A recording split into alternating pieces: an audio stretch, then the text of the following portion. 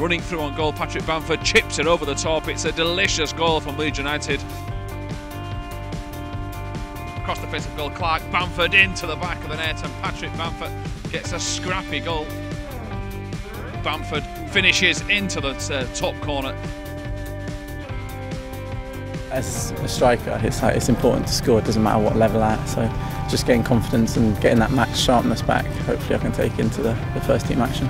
A big plus for the coach and the team in general has Patrick Bamford been fit again, on the bench and ready to go. A hat-trick for the under-23s. So he'll be looking forward to getting an opportunity and just showing the Leeds United fans what he can do, you know. Cometh the hour, cometh Patrick Bamford. He is the man. Still with Clark.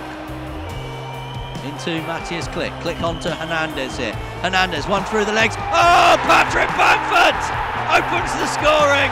Only been on the pitch about 5 minutes, and Patrick Bamford is back.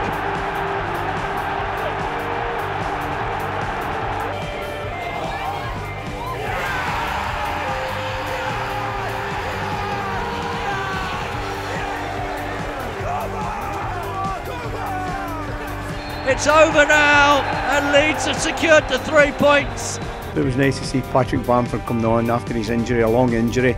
He's back before people expected, Michael, and I think that was a good thing for the player as well. He ends up getting the winning goal. I was making the run, and I knew if I made the runs, Pablo would find me, or one of the other boys would.